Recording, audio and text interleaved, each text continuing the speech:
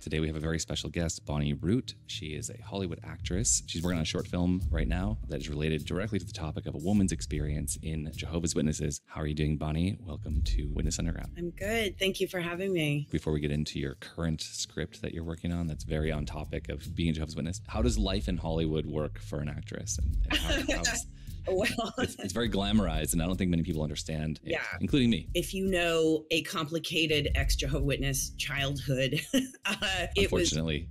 It was fragmented, and a lot of my current work is about surviving a lot of those situations. We'll, maybe get into this later, but I wasn't completely aware of some of the leftover CPTSD and hypervigilance stuff that I had and how it occurred to people. I had a funny mannerism where if a director was talking to me and giving me feedback and it was a high pressure situation, I would kind of have an appearance where my gaze would look like I almost had a dissociative moment or something. It's called acting. It's make-believe. I feel tingly. I started out in Portland, Oregon when I was in my late teens. I had, studied drama in high school a little bit, but I'm basically could be categorized as at-risk youth or, disadvantaged youth or something. And I'm suddenly getting to study with someone who wrote, the acting curriculum at NYFA or is on the, board of admissions at Juilliard or NYU and is, teaching at Tisch. And for someone in my position, I got to get a really good taste of that level of education and exposure. And that really, really changed my life.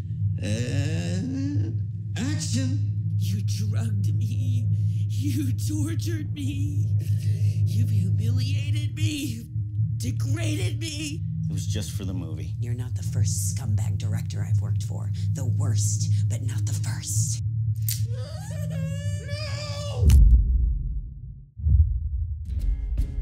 We originally connected because you were the key actress in a film that played at the GenreBlast Film Festival, and I'm wearing my GenreBlast t-shirt right now. What's the title of that film? Because I met the director there. It's the most difficult film to search of all time because it's called The Movie. The Movie, that's right. Yes. The Movie. Yes, and that's very Michael Mandell, the director and writer. Yes, he's very irreverent and he doesn't care if it's difficult to search because it's worth it if you find it. That film, I think about it regularly. It was shocking and difficult, and it's sort of like someone who's trapped and realizes it from the moment, and it gets worse and worse and worse. But I was impressed by that film, and it has some shocking bits to it. It's about this creepy delivery guy who tortures this washed-up actress in her own home. It has surprisingly reflected my life to some degree. Michael Mandell and I met in a screenwriting class, where everybody gets up and, acts out the dialogue and you kind of get to see your script, in motion. He came up with this idea and then we started talking about it a lot. And then the Me Too movement started. And then there were just, so many awful stories about the industry, and that led to us, talking about kind of in general, the public treatment of women, and not just directors or writers or producers on set or the casting couch or any of that, but the aftermath of that as well. The tricky landscape of all the double standards, it's oh, if you get work done, you're gross, and if you don't get work done, you're gross, or what, all of those kind of conundrums. It's only compelling if it's real. It's gotta look real, Janet. It's called acting. It's make-believe. I am shaking the head of Janet Gillespie. Oh my God. You're shooting this POV? As a matter of fact, I am. That way I won't incriminate myself on camera. It's genius, right? I thought it through, Janet. We came up with this idea that it was something doable on our own, hence, the one location, two-hander kind of setup. And we wanted the audience kind of go through this experience of the gaslighting and the slow, why is this happening? But I'm going along with it and I'm trying to work around it. I'm trying not to get into trouble. That whole scenario without giving too much away about the movie. Everyone go check out the movie, if you can find it. It's great. When you talk about how you dust yourself off and take criticism and then try again, you're doing all that in front of watching eyes. As I was becoming a young adult in my professional life and starting to, you know, collaborate with other people on this larger level, I had a funny mannerism. I would be listening so intently to their feedback, and I would be visualizing it and going like deeply into this, but I looked like this. And finally, there was a director I was working with. He basically was just like, where the fuck are you? Did you go on a journey to the spirit world? Like, what the fuck? And it was like in front of everybody. He was just like, are you on Neptune? Is it Mars? Are you in the outer galaxy? Like, did anything get through? And I was like, whoa. And it was very embarrassing and, you know, sort of shocking in that moment, but it helped me so tremendously because it had never occurred to me before how I was occurring. That it looked like I wasn't listening or I wasn't, you know, taking in the information. And I kind of, you know, later when we were done with that particular episode on that show, I thanked him. I was like, thank you so much for handling that because he was such a humorous person. He wasn't a toxic person. That's the big difference. He was very humorous about it. It became a funny moment where everyone was laughing. And then it was kind of an opportunity for everyone else that I was working with to be like, yeah, you do kind of do that, Bon. That levity of, you know, and everything made it possible to have this like really frank conversation. And I was like, oh, wow, okay, this is really good feedback. And then from, you know, then on, I started really knowing like, yes, it's important to acknowledge, you know, to make eye contact with people and to like keep saying like, yeah, copy, got that. Okay, I got it. Now let me paraphrase it back to you so that you know that I heard it and that I understand it. That's beautiful. I couldn't have written a better segue than that your acting life and the pressures of the set and shooting revealed something about PTSD, complex PTSD, how something from your past that is partially related to the Jehovah's Witnesses, but also your script is about, but also what your other film, Sissy, that we didn't talk about yet, discusses. I wrote, produced, and directed a short called Sissy, which anyone can look up. And that was based on a true story from my life. Sissy is now available on Amazon to rent or buy. I have another project called Diary of Heather Keating, based on a real life trial that I was put through. When I was 13 years old, I was sent into a room with a big long table and 7 or 8 men sitting behind it who were opening up my diary and reading aloud passages of my innermost private thoughts. Had my entire life and spiritual future on the line. Can you talk to like what this revealed to you? Because I feel like that leads us into your work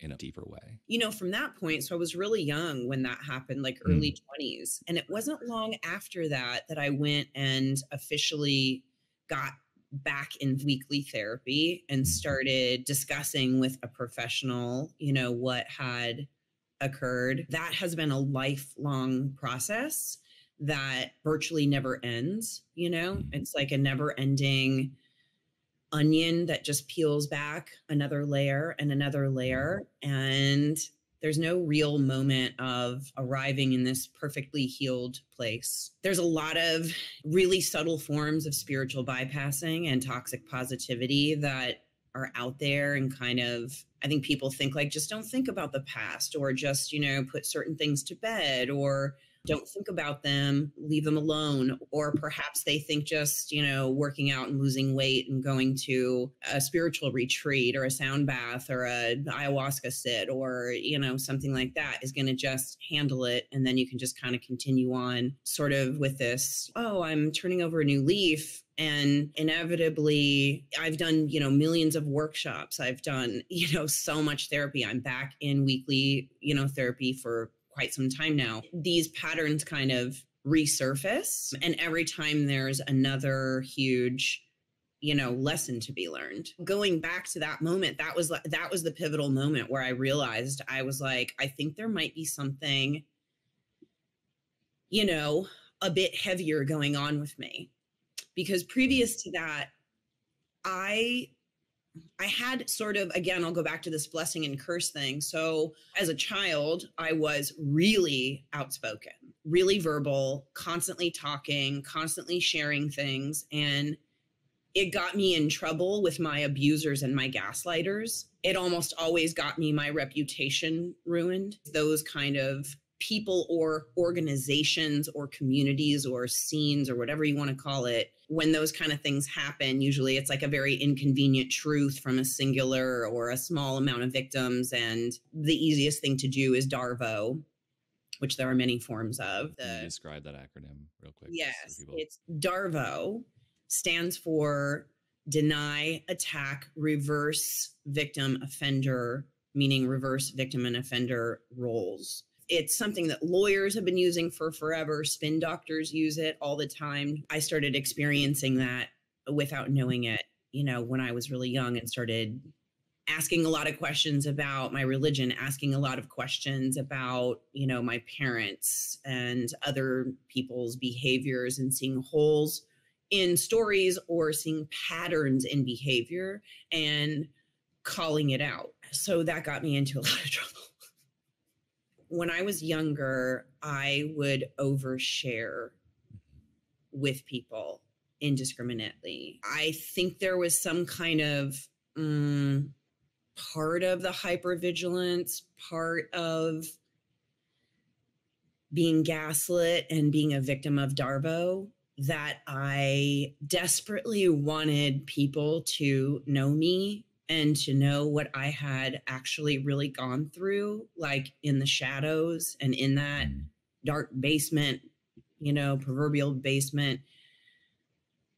There weren't really like parameters. I didn't really know, you know, I didn't have access to appropriate support groups or, you know, understand how to control that. And so I just started seeing my past, my childhood. I didn't really view it with the seriousness or the gravity. It wasn't quite clicking to me. I almost started making it into like a funny story, you know, like more comedic. Like, I'm funny, silly. I'm like funny, silly, goofy bunny. I'm like, my dad was old and he beat us and he was drunk and he was naked all the time. And you know, it was super silly, you know, to make other people feel more comfortable or to put other people at ease so it wasn't so hard to talk about. And then I didn't really understand how serious it was. And until I started to notice this feedback from certain people, right? Like being on set and having these moments where, oh, I'm under a lot of pressure and I'm just looking like I'm checking out, you know? But in my world, I'm like, no, I'm totally listening. I'm taking in everything. I'm probably taking in more details than everyone else in the room. I'm like a tape recorder. I'm like aware of every fucking detail and every breath and every micro movement that's happening in this room, because I'm trying to make sure that I'm safe, that everyone's safe. Yeah. I had no idea that that was, you know, what was going on. I didn't know. So much of that resonates with me, and I didn't have, well, things are revealing more and more over time, as you called it, the onion peels back layers, but yeah. I don't see my situation as being physically or sexually abusive ever. Maybe some physical stuff early on, but more the part that I'm relating to deeply is like living in that type of dystopian culture that is the Jehovah's Witness world. The risks are huge for any misstep. So like this person said that information, or this person knows this information about me. So that puts me at risk that I will lose family. I could lose community. I get kicked out. And it's all really scary because it's not just like, there's like two layers to it. One is hypothetical, like future, almost abstract, in that like you'll lose your future access to paradise because God won't love you anymore, or you won't have access to talk to him. And the other one's real, and it's like ever present, that you'll lose your family and your friends and your community, and you'll be totally cast out. Yeah. And that can happen for the smallest thing, from having smoked a cigarette, having spent time with the wrong people, having learned something that wasn't even your information, but you know about it. So now it's you're like blood guilty if you don't turn someone in, and then someone might be turning you in for something. And then like there's all these like layers to it, but the risks are so gigantic in both the hypothetical abstract and the real social world that makes up your entire universe. Because for most people, that is the whole world. And so like to grow up, like I feel like the hypervigilance is like, it's necessary to maintain any kind of calm, is to be hypervigilant and know who you can and can't talk to and what information you can and can't share. That has caused problems in my life as an adult too. And I'm 40, I just turned 43. And it's like, when will I figure out how to be in this world in a way that's healthy and normal? Yeah. And I feel like, it's getting better all the time, but it takes work, and it takes things like actually trying to figure out what these patterns are. And it's really helpful when someone does reveal something to you, even if it's in this shocking way, in public, that like, oh, actually I'm so glad someone finally said something. If everyone's been thinking that about me for how many decades, like maybe I'm glad someone finally said something.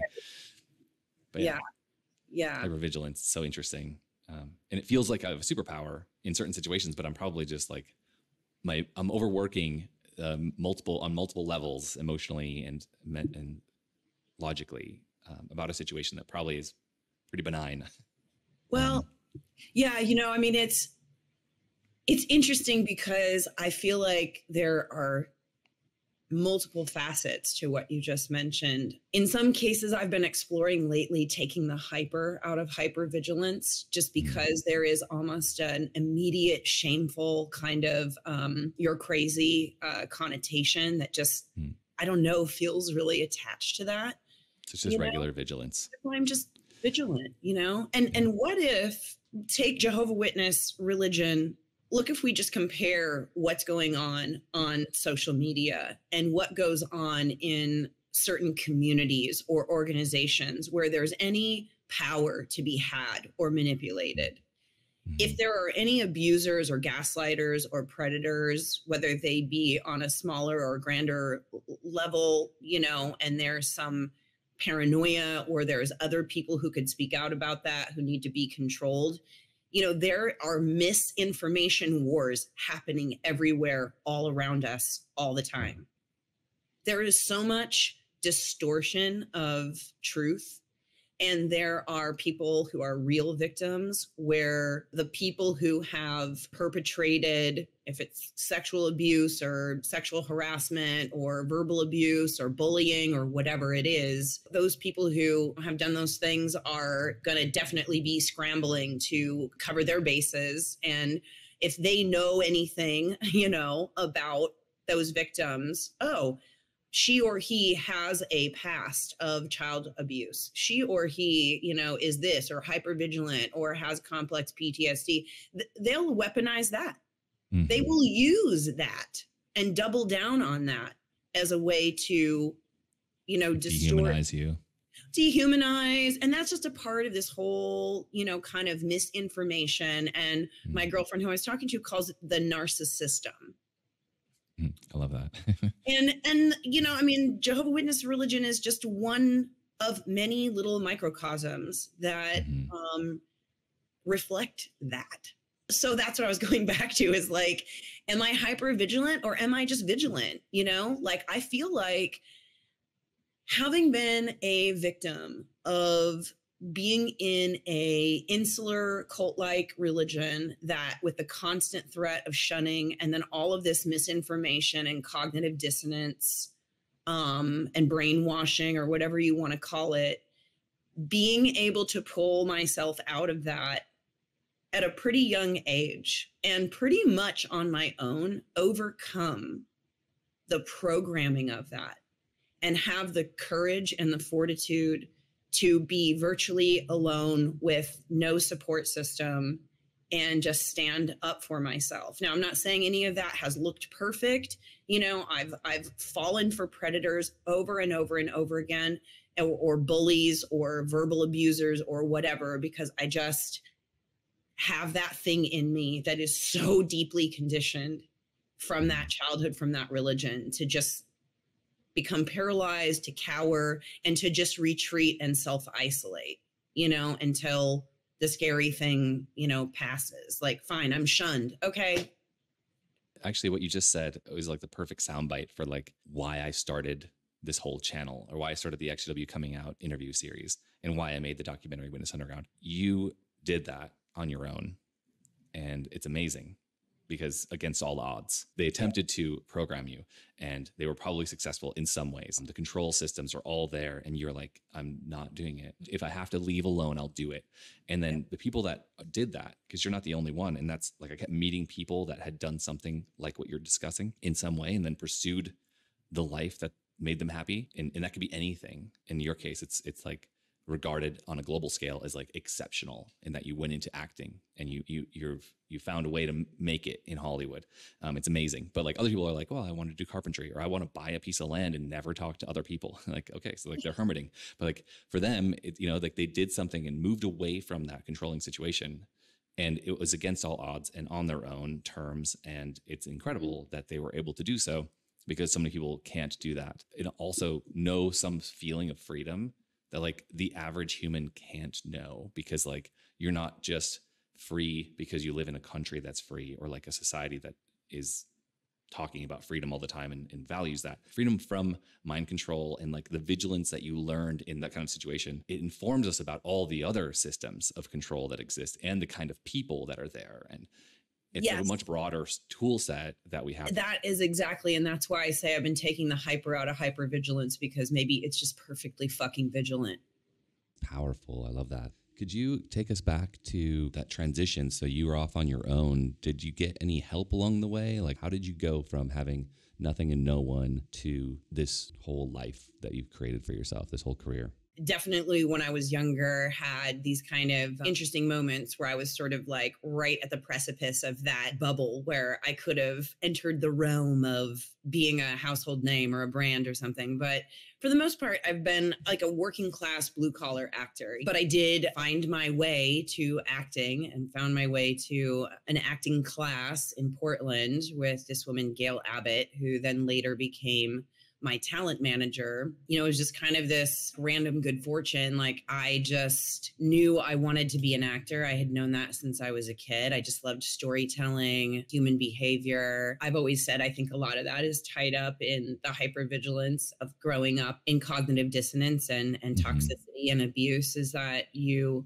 develop this fascination, whether that be good for you or not good for you. It can be a blessing and a curse. Sometimes you get really, really fascinated with mental illness or, people who are incredibly flawed or can create a lot of cognitive dissonance themselves, or environments that are like that. When I'm in my writing and filmmaking and acting mode and curiosity about that, it's definitely a huge blessing. When it becomes alluring in a personal sense, I can definitely find myself walking further and further down a staircase into a dark and scary basement that sometimes takes a while to get out of. I was lucky enough to say, okay, I'm going to make a declaration. I'm going to be an actor. I'm going to use all of this hypervigilance and all of this, as best I can as a wonderful gift and a blessing and a toolkit. And I found my way into Gail Abbott's acting class. And it turned out she had been an agent in LA previously, and she had kind of had a chapter break in her life, and her daughter was living in Portland. So she was there, and that opened up this whole universe. Like, she was bringing in directors and casting directors from Los Angeles and New York, and was lucky enough to start booking jobs in Portland. I got a couple of top of show guest stars on network shows. And then I got cast in a film that was a Sundance Foundation film. Before I even physically moved to LA, I got to go to Sundance, to the film festival, and go and have that experiance. That's such a cool experience. Yeah, it was Your really first festival is nothing like it. I mean, that was a crazy. I feel like I'm getting so old now. Like I could do the whole we had to walk uphill in the snow, so it's like the Thomas Guide and the in-person auditions and all the clothing changes in the car and stuff. But I loved it. It was great. Yeah. I was literally about ready to move to LA to start my career, because like I was saying, my acting teacher who became my manager, all of the showcases and workshops that I had done through her led me to meet dozens of casting directors and make these really, really important relationships. Not only where I feel like people got to see my craft and my dedication to my skill, but got to know me more as a person and what it had taken to get to that place. And I felt like that created a really safe space for me to enter a really crazy industry. Yeah. There was people like John Levy, who is a very well-known casting director. He's a really great book that he just published about his career. And he was like an early supporter of mine, kind of became like a creative father figure type, you know, who really mentored me and, you know, was just a pivotal figure in, you know, introducing me to people and making sure that I got like put into the right hands when I came down here. You're talking about people that took on like a mentor role in your early career or your life. And I think it's a really interesting way to frame someone helping you in the industry, or that is like an essential role to getting a job, to getting cast. I never thought of them that way personally. Casting director is hired by the production. They can be like incredibly visionary and just have such an insane level of artistry to the way that they not only identify talent in actors, but the way that they identify chemistry between actors and just have a vision when they look at a script and know, you know, who would be good in those roles and even be able to see the whole trajectory of that, like how the marketing of that would work and how it would land on audiences and what kind of impact it would have. I got to do these incredible workshops where there were working casting directors who were present there, who gave feedback and explained to us how the industry works and what to expect when we would show up at an audition and how to conduct ourselves professionally. And by way of getting that education, you know, was that also an opportunity to develop a relationship? Of course. Whenever anyone important in an industry that you want to get into is able to, you know, not only see your natural ability, your skill in a brief performance in a showcase, but if you get to know them a little bit or they get to see your process, then they get to also see your work ethic, how well you take feedback, how well you can handle criticism, what a team player you are, what a collaborator you are, how you pick yourself up and dust yourself off and get back on the horse again. And all of those things really matter. They matter so immensely once you're on set and you're under the gun and there's time constraints and also just people's creative vision and reputations and everything on the line. Imagine if you have a problem or the director's not happy with the performance and he wants you to do a retake, which is you're going to take 5 or 10 takes on a scene, right? Yeah.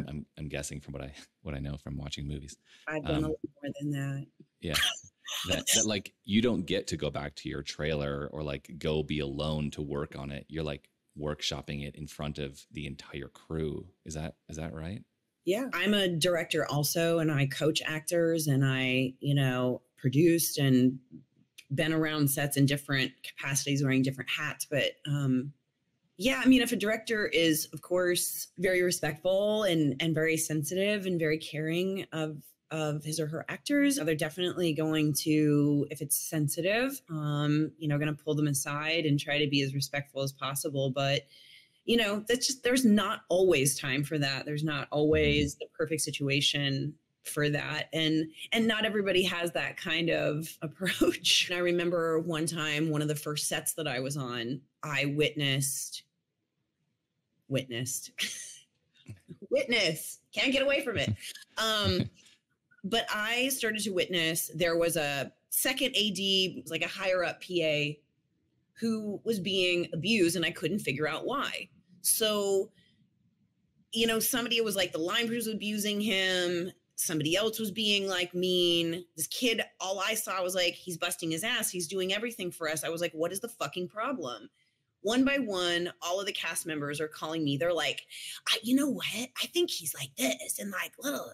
And I've seen 2 other women with my own eyes on the show be verbally abusive to him and try to get him in trouble over such silly things as bringing flat water instead of bubbly water one time. Yeah, well, have you ever heard yourself talking? Because you sound like an asshole is what you sound like. I saw it for what it was, bullying. And I contacted the one other cast member who was on the fence. And I said, listen, I feel in my heart, this is what I have seen with my own eyes. I have seen this kid working really hard, doing everything that he is supposed to do. I understand this is everybody's first like series regular role and you're like drunk on the power.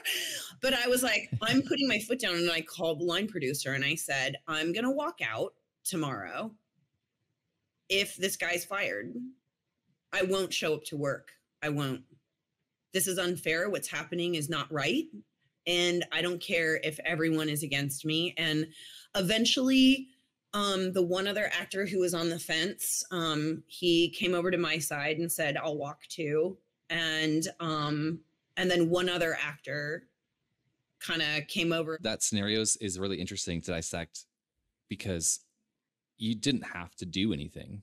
You could have just joined in or accepted that it's a toxic environment and carried on because it's a job and that stuff just happens everywhere. But like, what do you think it was that made you like put your foot down? I somehow just like sat with myself on it. And I was like, what does this remind me of? This reminds me of that disgusting rumor mill that I grew up in that passed itself off as spiritual or good or some kind of fucking whatever they think they are. Righteous. Months later, one of the guys who had called me to complain to try to get the guy in trouble said, I'm calling to thank you and apologize to you, because I don't know what came over me. I got caught up in a gossip train, in a misinformation gossip train, that everyone was just giddy and high on how we were going to take this kid down. And he's like, I don't even know where it came from. Wow. I don't even know how it started. But you had the courage to stand up and say that you weren't going to show up for work if this mistreatment continued. And I saw stuff like that happening with crew people on other shoots too, you know, and there were like actors that were way more well-known and popular and famous because I, as a child, was gaslit and lied about and had my, I guess, whatever reputation a 12 or 13 or 14-year-old can have, either ruined or brought into question. And I knew what it was like to have a kangaroo court of some ridiculous religion or social scene or set or whatever you want to call it, you know, suddenly come together like you're suddenly experiencing Shirley Jackson's The Lottery for real in life, you know? Yeah, we found someone to stone today. Burn the witch at the stake. Who's the witch? Oh, we found a witch. I knew what that felt like. I knew what it was like to be in that position. Frankly, as an adult, I have found myself in these situations again. It's really, really rare that anyone will stand up and question someone's version of events or someone's smear campaign of someone or, you know, that kind of stuff. It's really, really rare. And, you know, I think part of the reason is like we watch things right? Like we saw how the Me Too movement was this sudden, powerful liberation where women who are still just like the last group of people who it's totally socially acceptable to make fun of and put down and dismiss, you know, had this moment. And then, you know, a group of wealthy white men, spin doctor, media, press people come up with this amazing phrase that is instant Darvo called cancel culture. Mm. So now if you're a woman and you speak out about abuse, you know, you're an evil cancel culture person. Deny, attack, reverse victim offender. I don't think I've actually tied the two together as so clearly as you just have. Yeah. I guess I'm playing devil's advocate in very scary territory. For example, like someone can be called out for their bad behavior. Their reputation is ruined, and maybe it should be because they did those things. Now they're being denied access for the rest of their life because of something that they did. And there's something about that like feels wrong to me because of the Jehovah's Witness background. That's like shunning is there's no path to redemption. Even if you go crawling back on your hands and knees into that culture and you follow all the rules, there's still a stigma for the rest of your life. And there's something that rings a bit ugly as a part of society that, like, okay, a prisoner did something bad and went to prison, served their whole sentence. They got out on good behavior, whatever. And now they're back in society, but there's certain things they can never do. They can never participate in democracy, in vote.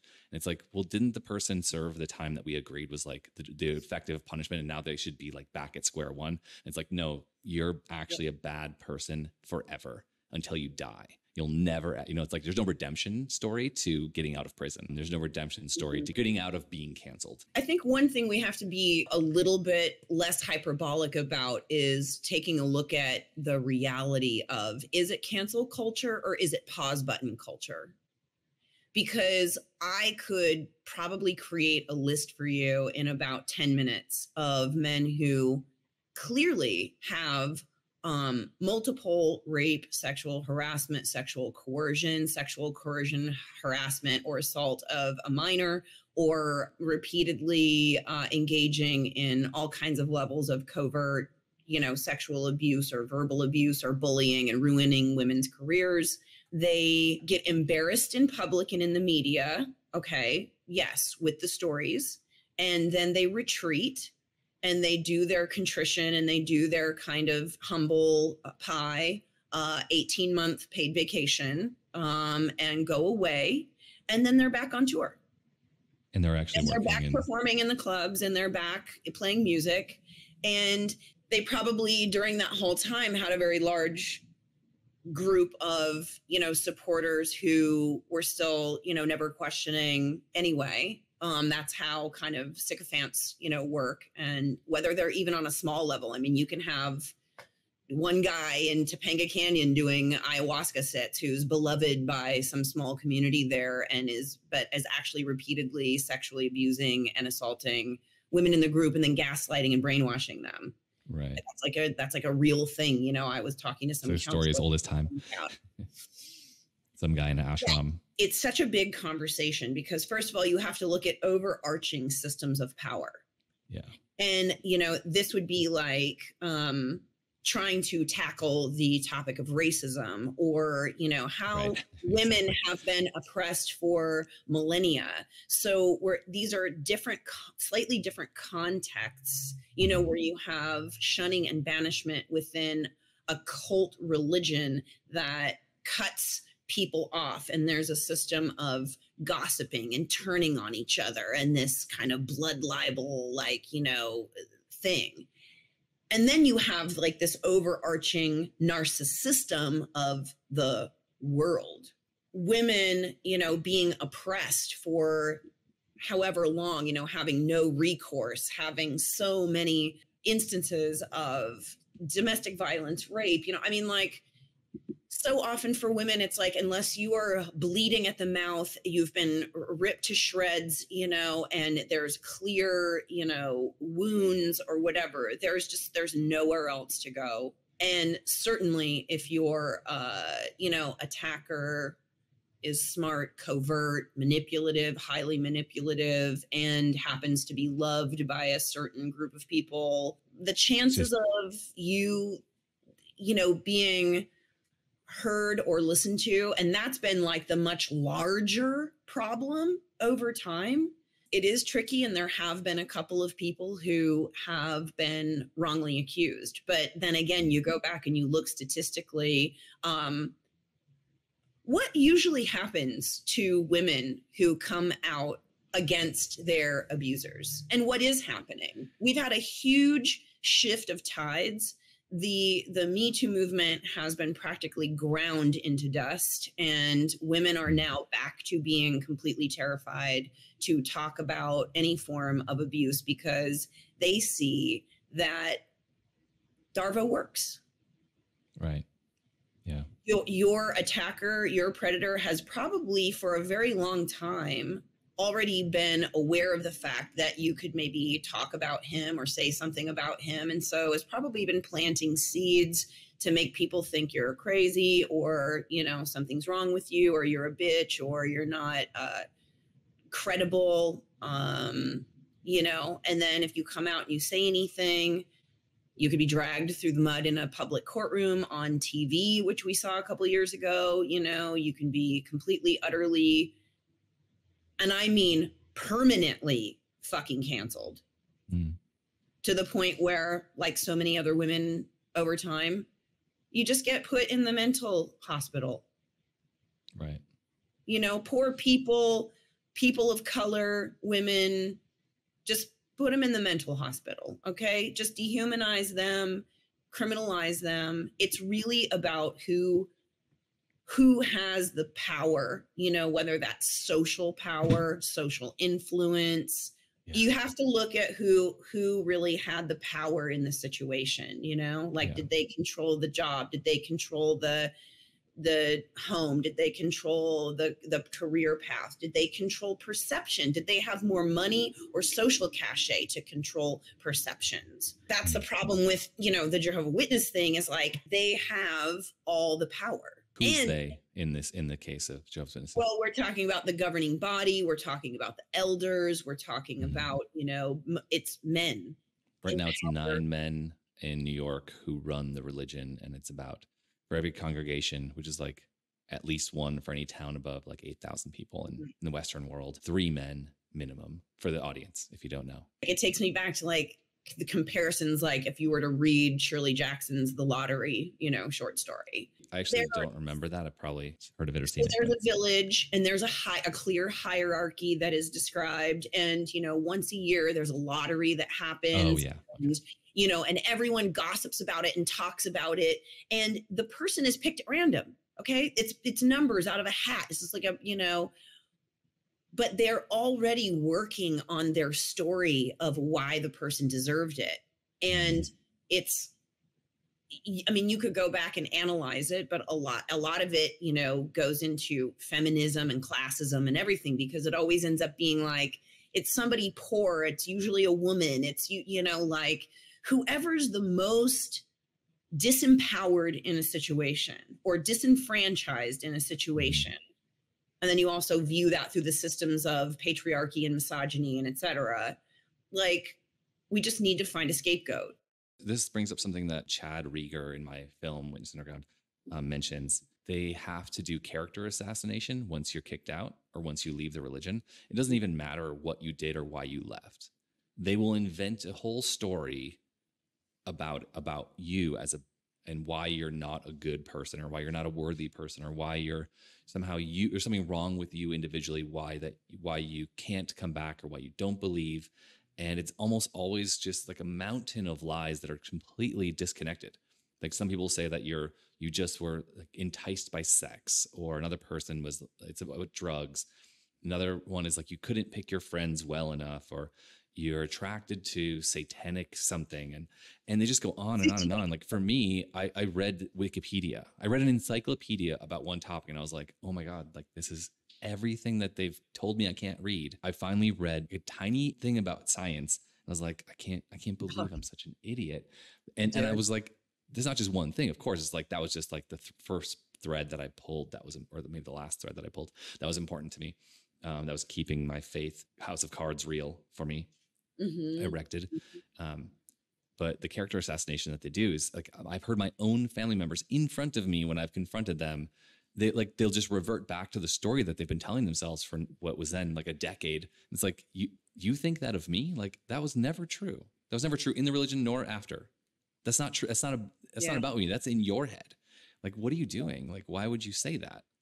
And it's like, oh, they have to invent this story for them to be okay with murdering the person in the lottery in public, or destroying. You have to destroy the character of the person that you're now treating terribly for the rest of your life.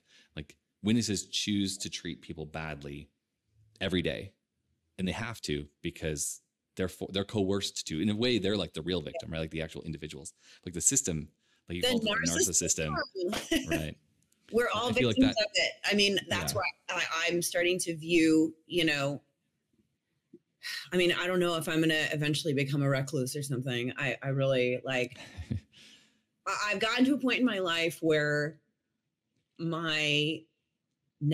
especially at this juncture, right at this juncture, my criteria and standards for what I deem a safe space, is usually just purely surrounded by other people who are survivors. Because it's like once you've survived something like growing up a witness and leaving, or being raped and not being believed, or being the victim of verbal emotional abuse, et cetera, and no one believing you, like the wool is pulled from your eyes in a way that you can never go back.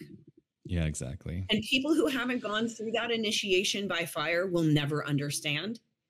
Right. They're not going to see the world the same way. And that's why I'm taking the hyper out of hypervigilant, because it's just fucking vigilance.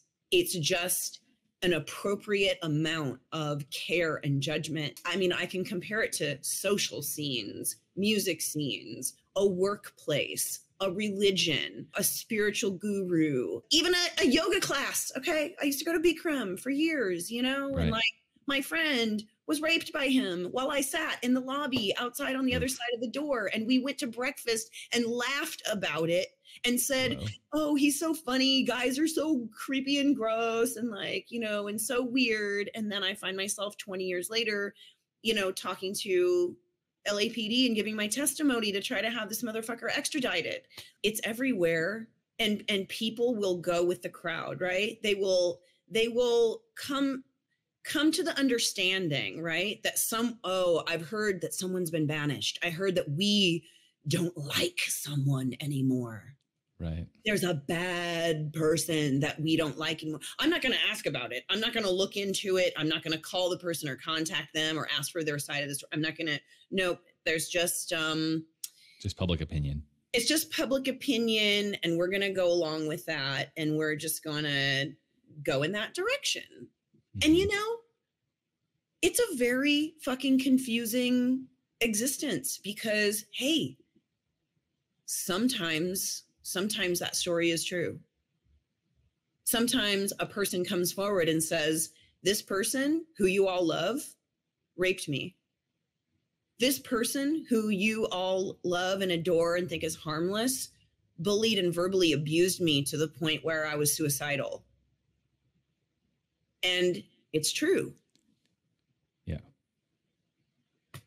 But, that's why I say, being amongst other people who I know for a fact really are survivors, and you can tell they're headlong in the deep self-work, and you can feel it. You can feel it in the air. You can feel it in the real fear and pain of what they've experienced and how they're now looking at the world with real and honest eyes, not with tribalistic views and simplistic black and white views, to understand that there's always so much more at play underneath what's going on.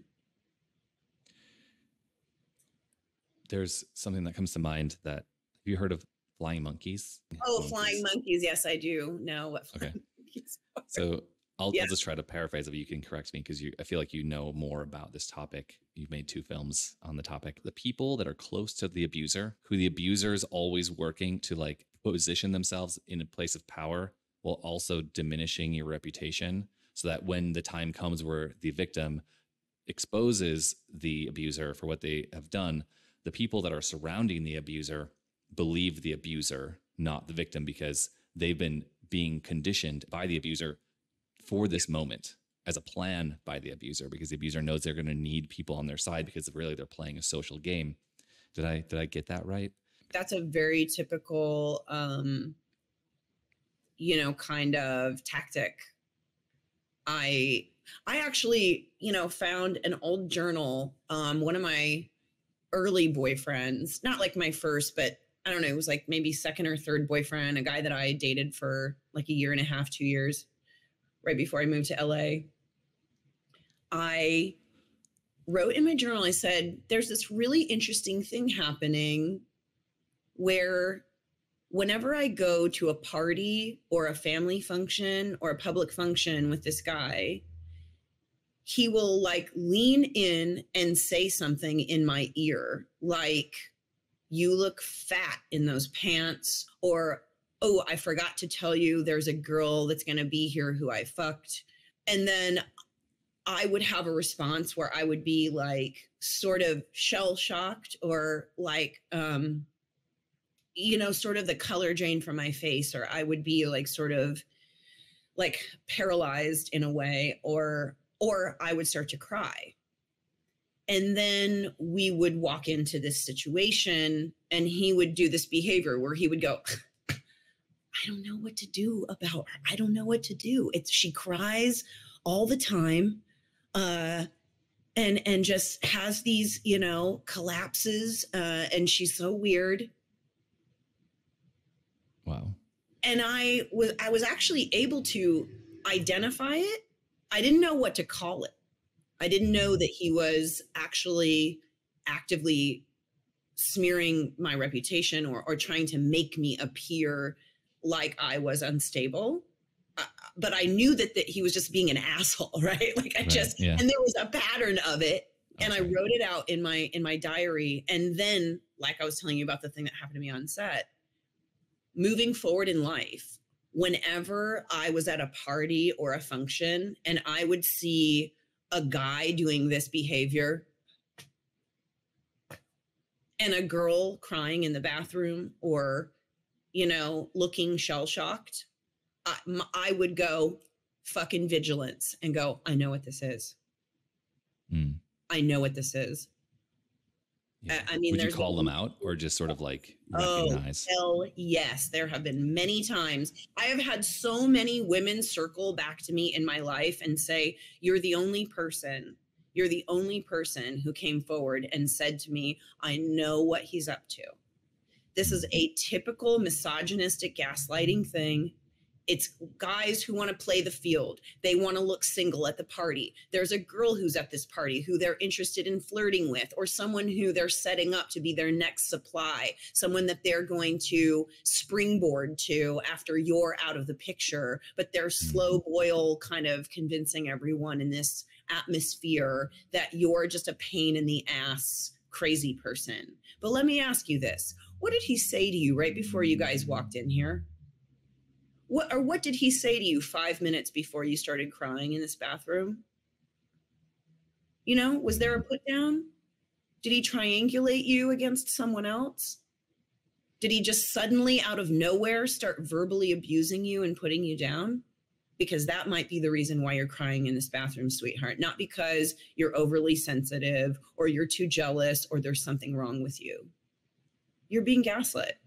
Mm-hmm. And some of these people here at this gathering are flying monkeys. And he's darboing you. It's all happening all at the same time. And I'm not saying that there aren't, you know, cases where there are women out there who do this too, because there are. I've actually met some of them. I've worked with some of them. I've also made it a pattern of dating them. And I'm realizing it in the last few years, like, oh, that's not just this situation. I've experienced this kind of thing before. And it's not that like there's only a few. I feel like because of the background we're discussing that we share of growing up in this bizarre environment, like those hierarchies aren't just like, okay, there's people that want power. There's also victims being conditioned to be victims, so that when you do leave, you're like, okay, well, what feels comfortable and natural? Well, that person across the room, or this person at the party, or this person at the bar, like they're the most, I feel comfortable approaching this person. And you go approach this person who happened to be, happen to have those characteristics that they have probably been conditioned to have. Like the people that I've gotten close to who have been like abusive in my life, I get to the point after experiencing it, like they're doing all these terrible things that are affecting my life for the worst, but I also feel pity for them.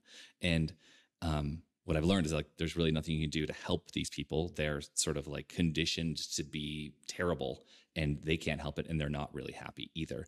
But like, I don't know, there's a lot to say there, but yeah, there's also women who do this. There's all kinds of humans do this, and they probably had a terrible childhood that have made them this way. And it's deep conditioning that they would probably have to work for the rest of their lives to uncondition. I found something that's also really interesting to me is that oftentimes one of the things that's now become a sort of sign or red flag, it's the exact combination of there being some pretty intense abuse and neglect within the family dynamic, but that person is still deeply, deeply entrenched and involved in the family dynamic and is still actively participating in the denial and gaslighting overall system of the family, which leads to manipulative or maybe even possibly narcissistic behavior as an adult, because it's perpetuated unconsciously by the family. With me and my younger sibling and my older brother, like we all did a hard pivot and completely cut off and exited from the family. And then I had to learn about the world and like get into therapy right away and then like do hardcore reflection. And then I was like, I refuse to participate in this dynamic. Yeah. You know, unfortunately, I end up on the opposite side of the same coin because I am intensely attracted to figures that are hyper controlling, bullying, overwhelming, and I struggle to be that for myself all the time.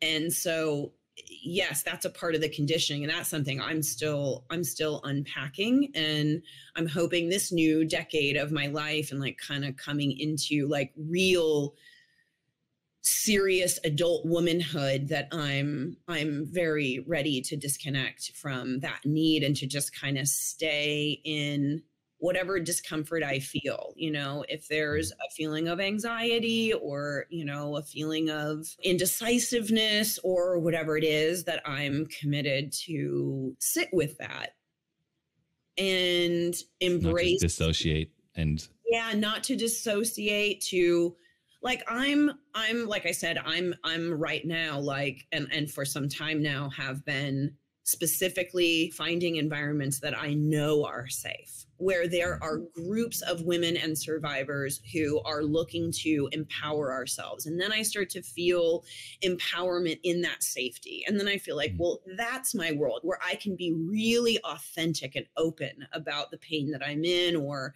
what I'm experiencing. And then I start to associate and draw people like that into my business and my creative world. And then now that's, you know, created a trajectory for me where I feel like finally my mission statement and my dreams are coming true now, because I'm aligning with other female filmmakers or other men in the industry who are, you know, really, really safe spaces and are really huge supporters of this kind of storytelling, and channeling all of that, you know, into that, and then stepping into the leadership position and saying, yes, I have the wisdom and experience now, and I'm finally emotionally stable enough in my world to be the producer, to be the director, to lead people in this conversation about abuse, gaslighting, grooming, etc., in a responsible and compassionate way. That's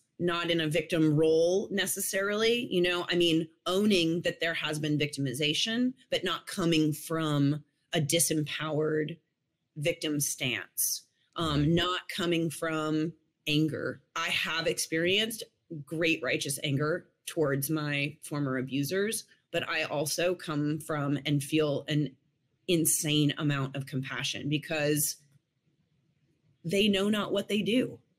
Yeah. Truly. They are living in such intense fear. You must be Sissy. He's my uncle. I feel like Sissy does an incredible job of doing something groundbreaking and new in demonstrating grooming and what it results in and how it overwhelms, especially someone who's younger. I wrote, produced, and directed a short called Sissy, and that was based on a true story from my life. So very broken, and my parents divorced, and everything was really, really a mess and kind of convoluted and still entangled with the whole Jehovah Witness situation.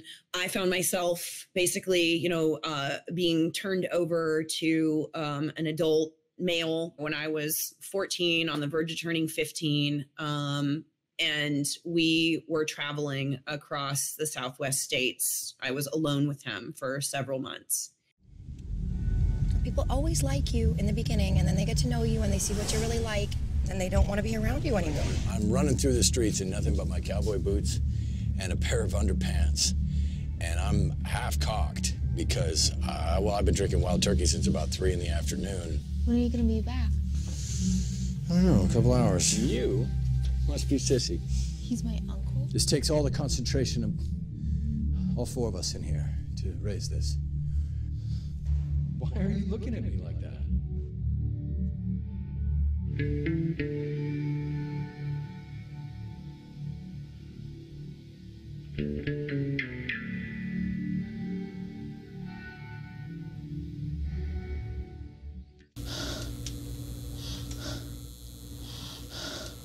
At first, I was told that it was going to be a trip where we would have fun, and he was a performer and a magician and a comedian, and we were going to go to Vegas and Reno, and I would be his assistant. And so I was, love bombed and gaslit. It just started with those, very small things, but he would have these very big, wild, I don't know if he, had rapid cycling bipolar or like what. I honestly can't diagnose the guy, but I just know that he was having tantrums, fits, breakdowns, and within those, he would have to try to find a way to blame me for them.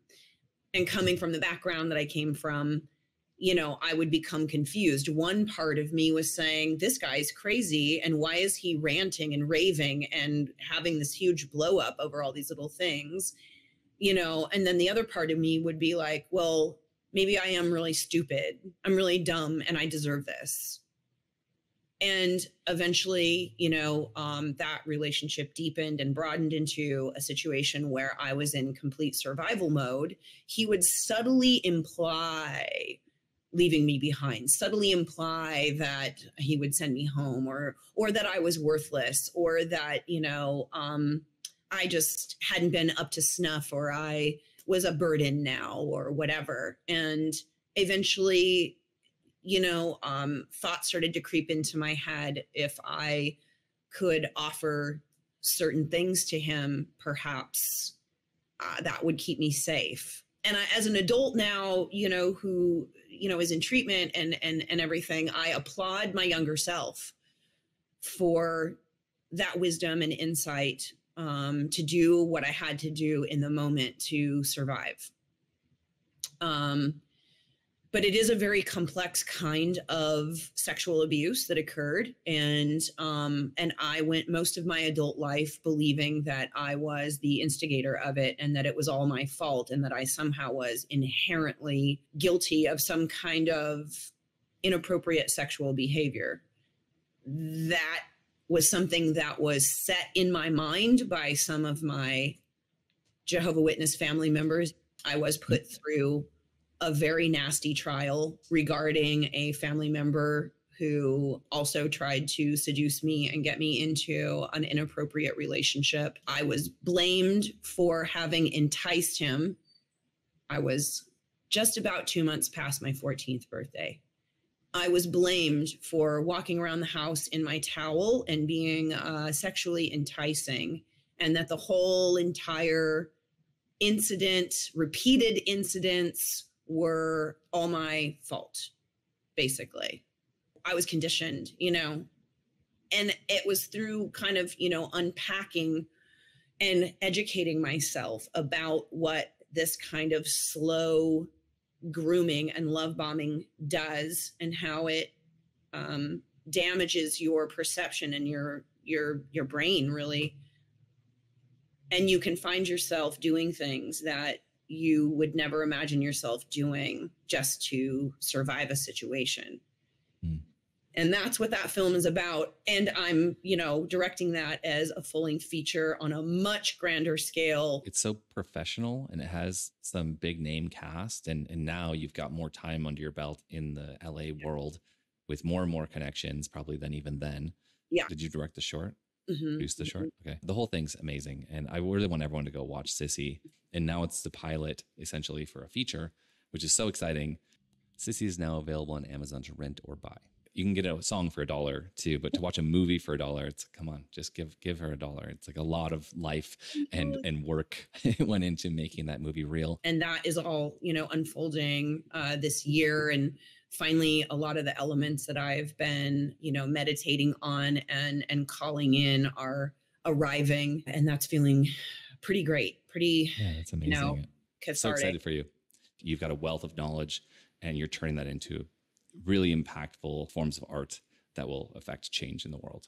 But it's not your only project. What else have you got going on? I have another short film project that I'm producing on and starring in called Diary of Heather Keating. It's an homage to some of the girls who I grew up with. It's also based on a real life trial that I was put through. When I was 13 years old, I was sent into a room with a big long table and 7 or 8 men sitting behind it who were opening up my diary and reading aloud passages of my innermost private thoughts. And I had my entire life and spiritual future on the line. And I was alone in that room with no supervision. So that film is inspired by those events and the cost of having experienced something like that. It's become a huge cause for me that I would like to become more vocal about, because I feel that this is child abuse of the absolute worst kind. And they have male leaders within this organization who have no background at all, no training, absolutely zero. We have electricians and plumbers and roofers sitting in rooms with small children and punishing them and manipulating and threatening them in regards to their private developing identity and sexuality. And I think it's a very serious matter, and I think it's worth a bigger discussion. It is kind of a composite sketch. It's inspired by a dear friend of mine who was my best friend at my congregation as a child, and my good friend and collaborator, Carrie Randalls, who's an incredible artist. She is co-writer and director and also producer on the project. We're collaborating on this. So excited for that to come out. Can you give any kind of timeline to what you think is actually going to happen based on your experience? Oh, yeah. Well, we're tentatively set to shoot that this spring. Carrie's a very deliver and follow through person, and so am I. So I imagine we'll probably get through post in a timely manner and have something ready by next fall or winter, and hopefully be starting that festival circuit. We are going to start making some visuals and information about that project available soon. So hopefully we'll have some links here where people can go and follow the journey of that as it unfolds.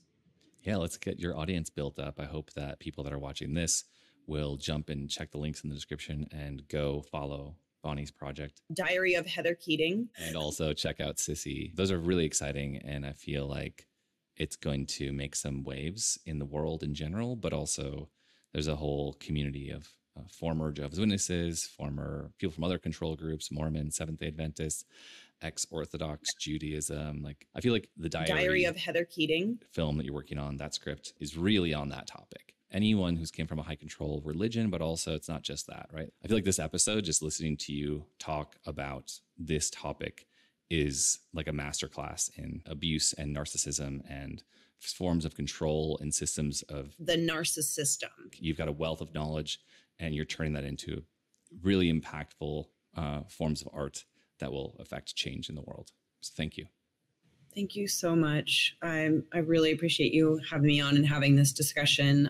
It's been very enlightening for me too. And the more I engage with people like yourself, the more, empowered I feel. And it reminds me that these conversations are important, I mean, even if my short film or feature film is in an audience with 15 people and, I end up having a really deep conversation with those people about, the complex facets of all of this, that makes all the difference. Something you said earlier about like noticing a pattern in your abuser or just in your life without even naming that person as an abuser. Just noticing a pattern that doesn't feel good, but noticing it, but not knowing that there's a name for it. And like all these things have been around for decades, but it's not commonly understood. And it's hard to even like fathom. You don't even know what to Google. Like we have all the information on the planet accessible, but like there's an entire world of a profession dedicated to helping people get through these things and helping people understand what these patterns are. You explained and named like 20 things in this interview that are so important and fundamental to understanding systems of control and abuse. So thank you.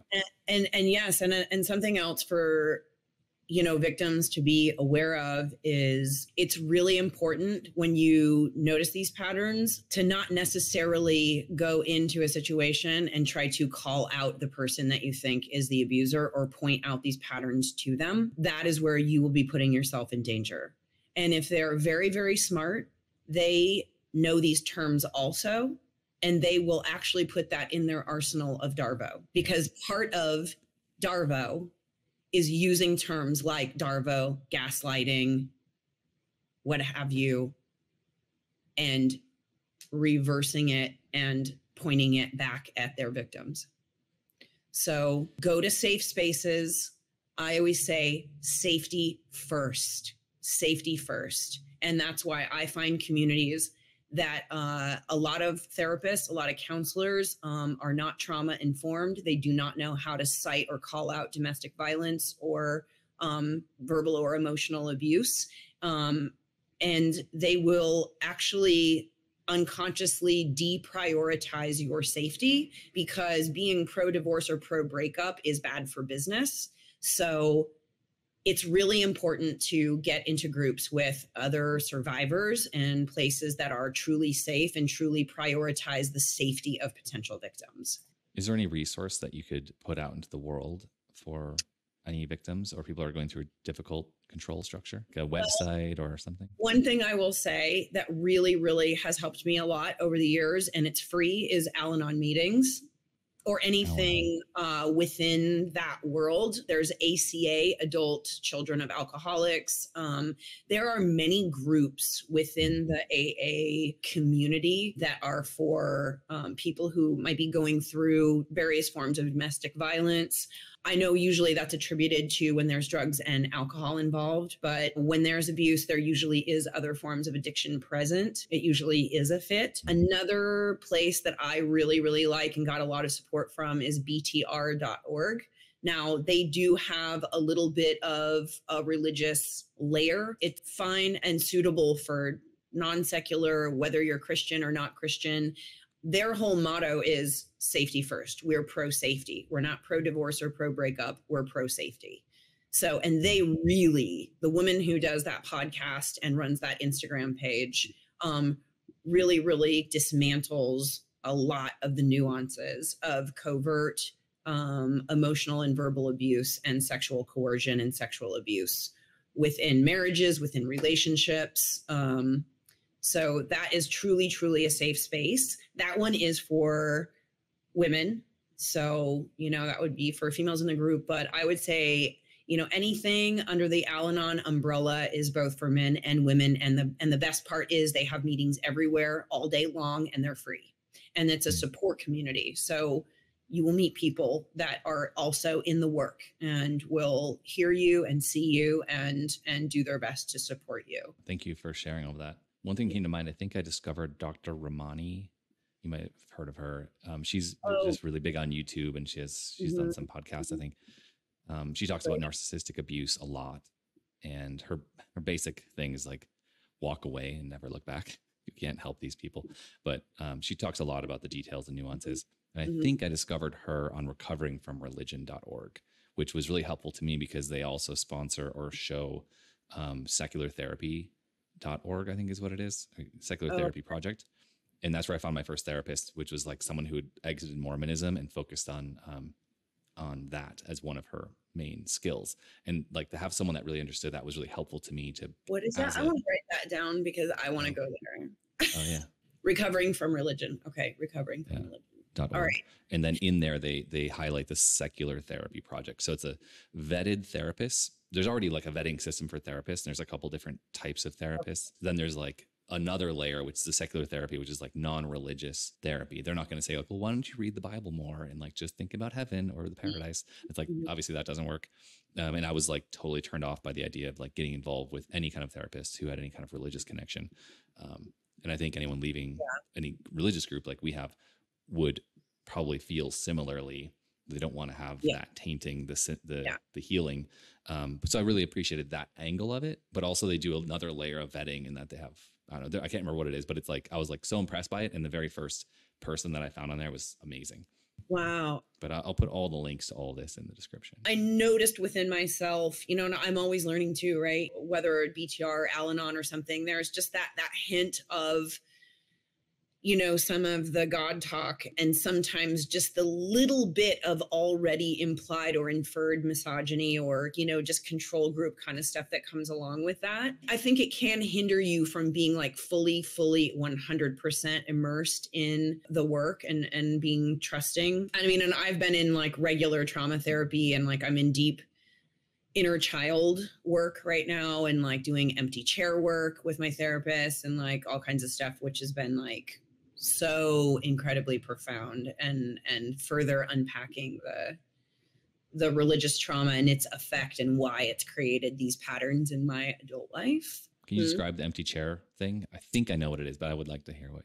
Yeah, empty chair work is like drama therapy, and basically it's a chance for you to sort of envision or let your therapist or the empty chair itself embody your abuser and be able to really fully express and communicate all of your feelings and thoughts with that person with parameters and safety and boundaries and being able to kind of consciously go in and out of the exercise so that you're not losing control. And then the inner child work that I'm doing is also interesting because it's allowing me to return to places in my life where I was, you know, 5 or 6 or 7 or 8. I think what people might misunderstand is like the assumption that you're talking baby talk or that you're acting like a baby or something like that. It's just a kind of an exercise to give you permission to access that part of yourself or maybe the way that you were thinking or feeling at that time. I've been blown away by some of the more like poetic things that I expressed about the way that I played as a child or the games that I played or the things that I imagined revealed to me profound truths in overarching themes and recurring patterns in my adult life. I'll tell you one little thing, like as I was like trying to embody my 5-year-old, I don't know where this came from. It just was like a memory. It just came out of me. It was like obviously not pre-planned or anything. I started sharing with her about a recurring nightmare that turned into a daydream that I had throughout my childhood, that there were these bad people, like these criminal apostates that came in a gang and came to my house and they killed my whole family. And I had to convince them and pretend that I was just like them in order for me to be able to survive. Whoa. And this that is a dream you had as a child. And it was a recurring daydream that turned into a recurring anxiety attack that had me packing my favorite toys and my shoes and some of my clothes in a box that I kept and put under my bed because I had all of these distorted views and understandings about what Armageddon was. And then I was also confused because I was already having these feelings that the religion might not be real. And then I had these big, scary, overwhelming fantasies about what apostates were or what like ex-Jehovah Witnesses were. And I thought they were these like satanic sex cult people in leather jackets that had like greasy hair and tattoos and smoked and were evil and did crimes and murdered people. And, you know, that they like showed up at my house and they were going to kill everyone. And I was begging for my life and trying to say like, I don't know, I can be like one of you or I can fit in or something. So it was just like revealing how, you know, there was like that side of me, there maybe that nugget, that seed of something that was like trying to survive the bad people. instead of just removing myself. Because the religious thinking gives you that black and white thinking that like once you're in an entanglement with someone, you feel psychologically like it's your job to just continue to survive that entanglement rather than seeing that there's another reality where you can just simply remove yourself from it and be in safety. Fascinating. So, I actually would love to dive into that personally with a professional. Probably everyone could benefit on some level from that. Yeah. Well, I could give you the name of my therapist because I love her. Cool. Let's do that. See if I can afford it. I'm trying to like balance the financial part of that, but the way that I met her was through, she's actually starting her private practice in like 6 months, but I discovered her through an app that has a sliding scale fee. And I started out paying $33 a session. Is it the BetterHelp app? Because I was doing that for a while. Yeah, exactly. In comparison, it's like, it's very affordable. The one I got from secular therapy was just happened to be high because she's also LA based, but she's like $200 for 15-minute sessions once a week. And it's like, it's never long enough and it's way too much money for a short session, but she was great. The few sessions I did with her were like so powerful and I learned so much and we got into some really heavy, deep places. Whereas like my therapist I got on BetterHelp was like really lovely guy. His thing is more like not really getting deep. He didn't really have a deep knowledge of the type of religious PTSD, complex PTSD, but he's more like, well, it sounds like you're stressed out today. Like, what can you do today to feel better? And like, we talk about solutions and then it's sort of like, okay, well, I could just like not waste an hour talking to you, but it is good to talk to somebody. I don't know. I liked it, but I was never like, I'm learning something. I feel like I got really lucky, and maybe this is why my lady is leaving there soon, but I got really, really, really lucky because I've talked to a few people that did not have good experiences and had super like beginner, non-knowledgeable. And I just happened to find this woman who's super trauma informed. She does several different types of therapeutic approaches with, I feel like, great wisdom and compassion and knowledge. She's equally calls me out on stuff, but can, go deep and then help me feel like I'm finding a lot of self-compassion and deeper understanding around so many complex issues. So I guess I just like hit the jackpot. Maybe it was time. I don't know. Maybe I deserved a fucking break. Well, that's cool in that app is you can actually change your therapist like instantly anytime you want. And it's like no extra cost, which I do like. There's lots of angles for this, but I'm really glad that you're like deep into it and getting a lot out of it. And so thank you for sharing.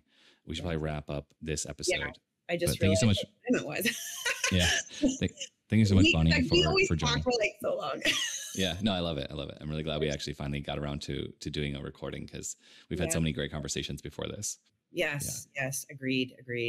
All right. Thank you for all the knowledge bombs. Thank you for the links. Again, everybody go check out Sissy for $1. It's amazing and it'll become a feature film. It's super important for the world. Follow her project called Diary of Heather Keating. So we'll put the link in the description for the script that she's working on right now, and it should be available in like a year, but we're going to bring an audience to Bonnie Root and her film soon. Join, follow the link. Thanks, Scott. Take care, Bonnie. Okay, you too. After our interview, Bonnie gave me a short call. Here is that voice note with some afterthoughts. Hey, Scott, it's Bonnie. I thought of something. I made a note last night, and I forgot to say it this morning, but it had to do with talking about Jehovah Witness and the conditioning. What better way to create future victims than to have a religion that is full of contradicting information that doesn't make sense and punishes its followers, and then nickname that religion simply the truth. So the truth can be anything that they want it to be, as long as the governing body says it's the truth, it's the truth. So an adult who's been brought up in that is going to be unconsciously seeking truth from outside of themselves. And that's what I wanted to make a point about in the misinformation wars out in the whole narcissist system. The truth is subjective, and we never really do get the whole and complete perfect truth. So the only place we can turn to is our own internal truth, which is our own moral compass and our own sense of what feels truthful in our own body. Like that book, The Body Keeps the Score. Your body knows. So that was something I wanted to say, that whole little clip. I don't know if there's a way to say all of that somewhere. Anyway, it was just an afterthought.